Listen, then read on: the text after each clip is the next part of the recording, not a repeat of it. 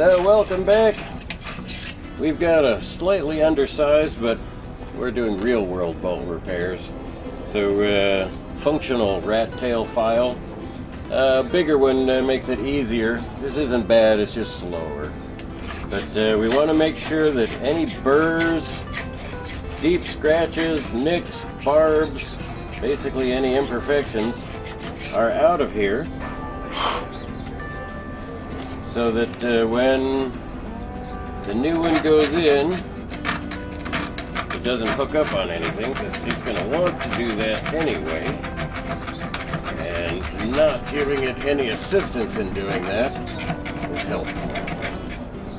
And then once we have everything feeling pretty smooth, then we're just going to give an ever so slight, we don't really want to alter the shape, just ever so slight bevel across this edge, just to make sure that it doesn't have any resistance on its way in.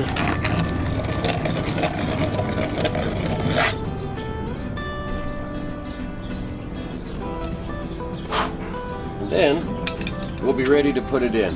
Now, there's a couple of little tricks that you can do, and one of my favorites is dish soap. So Dustin's going to grab the actual cutlass bearing in just a second, but we're going to keep it cold as long as we can. And to prep, I'm going to put a little bit of dish soap, so I just brought it out here in a cup so that we had some dish soap, and it works as a lubricant. I like Lemon Joy. Another little insider sailor's trick. Lemon Joy is one of the only dish soaps, or any soaps actually, it will lather with salt water. So I love to have Lemon Joy on my boats, and you can actually wash your body with it and it won't dry your skin out too bad. It won't mess your hair up too bad unless you're Raquel Welch. And so just good stuff to have. But since you have it on board your boat most of the time, makes spectacular lubricant for this thing. And that's it. We're going to run and grab the cutlass bearing and get ready to press it in. Alright, so this is our cutlass bearing. You can see it's quite frozen. We're going to do the first few whacks. You can come around over here. Yep. I can't hit this thing. So I'm going to set this against here. As soon as I set it, it's going to start changing temperature. You're going to set that thing flat up against it, and I'm going to hit that. Ready? Yep.